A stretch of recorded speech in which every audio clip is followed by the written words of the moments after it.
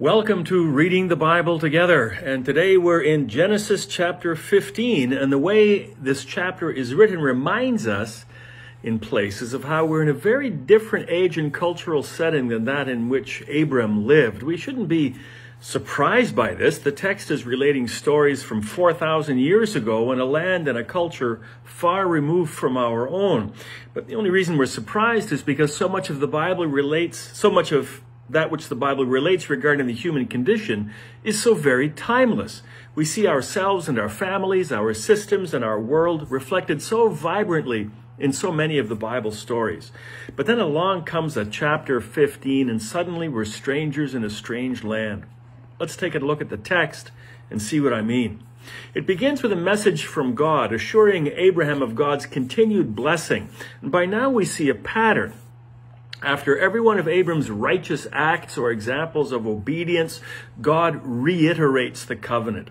God is teaching Abraham all about the blessings of faithfulness, and Abram is responding with significant spiritual growth and development.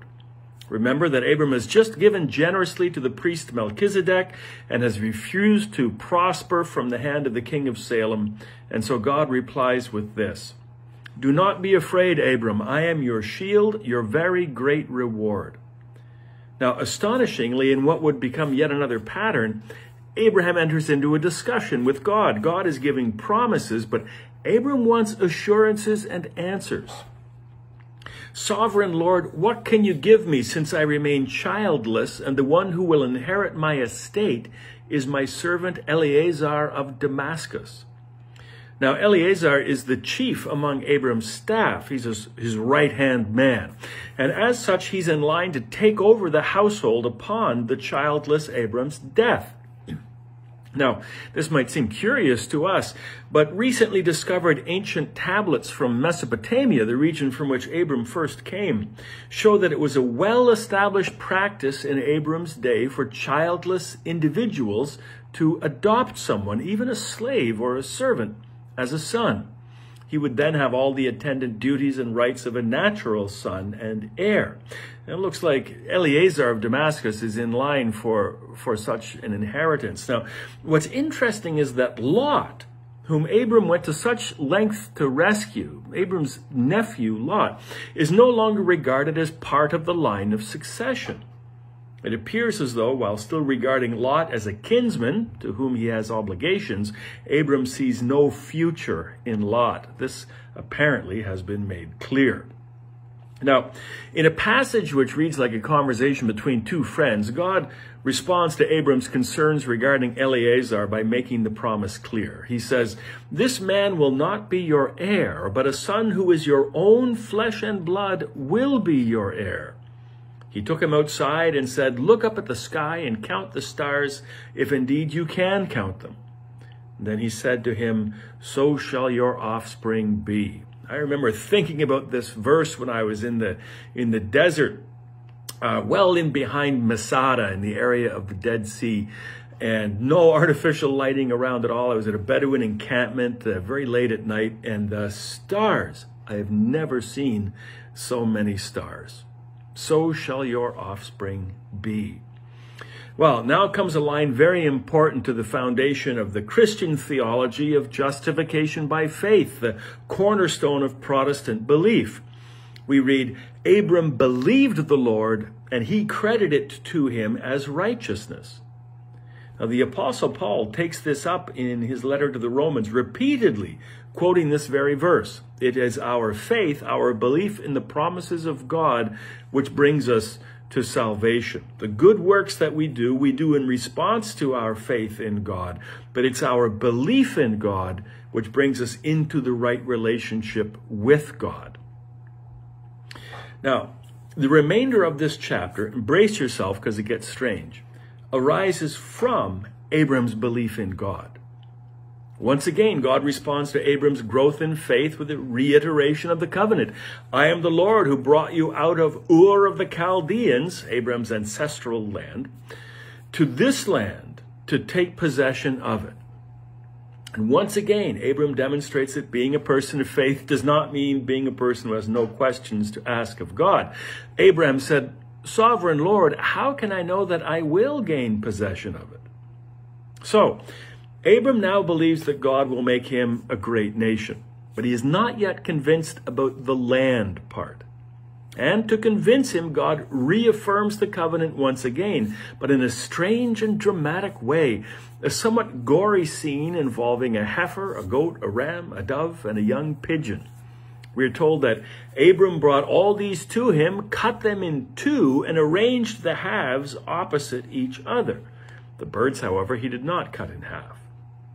As the sun was setting, we read, Abram fell into a deep sleep, and a thick and dreadful darkness came over him. When the sun had set and the darkness had fallen, a smoking fire pot with a blazing torch appeared and passed between the pieces. What on earth is going on here? Well, it's a covenant ceremony. Again, bring yourself back almost 4,000 years, and this is how binding agreements were made. The implication of this ceremony is that the one making the promise is saying, in effect, if I break the promise I'm making, may what happened to these animals happen to me. It would make for an interesting wedding if we did that same thing today. But this is what's happening with this covenant that God is making with Abraham. God is saying, in effect, if I break the promise I'm making, may what happened to these animals happen to me. And God, symbolized by smoke and fire, which are common symbols throughout the Old Testament for the presence of God. Think about the Exodus, where by day God leads with a pillar of cloud or smoke, and at night with a pillar of fire. Or think about on top of Mount Sinai when Moses goes up and there's smoke and there's fire, or when the temple is being blessed, there's smoke and there's fire. This is how God is symbolized. So God, symbolized by smoke and fire, passes between the pieces. Notice Abram does not pass between the pieces, because it's God, not Abram, making the promise. It's a one-way deal. And here's the deal. We read, on that day the Lord made a covenant with Abram and said, to your descendants I give this land, from the Wadi of Egypt to the great river, the Euphrates, the land of the Kenites, the Kenizzites, the Cadmonites, the Hittites, the Perizzites, the Rephaites, the Amorites, the Canaanites, the Girgashites, the Jebusites, which is incidentally an even greater parcel of land than ever before promised, and a greater extent than has ever actually been held as a territory, even under David and Solomon, or even under Israel to this day. The full extent of the fulfillment of this promise is yet to be realized. Now, this is an odd way, we think, to make a covenant, killing animals, dividing them in two, walking between it. How do we know that this is how covenants were made back then? Because it sounds more like the kind of sacrifices made in the temple than anything else. But this is something different. The temple sacrifices were offerings. This is a covenant ceremony. And we know it is because none other than the prophet Jeremiah talks about this very thing in Jeremiah chapter 34. God, speaking through Jeremiah, is castigating the nation for refusing to free the slaves in their employ as God had commanded. People who say the Bible supports slavery seem to have skipped over all the parts where God repeatedly condemns it. So listen to what God through Jeremiah says as a result of people not freeing the slaves. Therefore, this is what the Lord says. You have not obeyed me. You have not proclaimed freedom to your own people. So I now proclaim freedom for you, declares the Lord, freedom to fall by the sword, plague, and famine.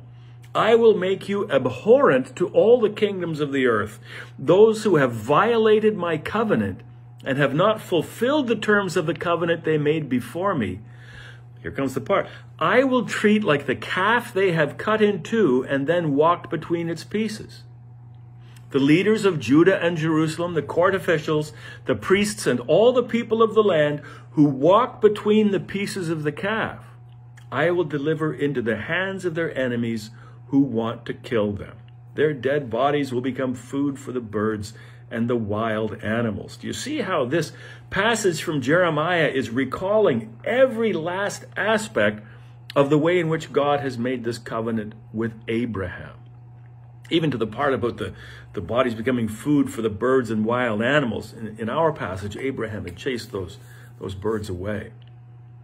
Well, That prophecy of Jeremiah came true as the Babylonians destroyed Jerusalem way back in the 580s BC. So you see, these covenant agreements are serious stuff. That's what was going on in this unusual chapter. God is serious about keeping his promise to Abraham. And as a result of God's covenant display, Abraham would not doubt God again. One last thing. In the middle of this whole covenant scene come verses 13 through 16, a description of the years of slavery in Egypt, which follow the Joseph story at the end of Genesis. We're not there yet. This is the period of slavery which would be brought to a close by the events in the life of Moses.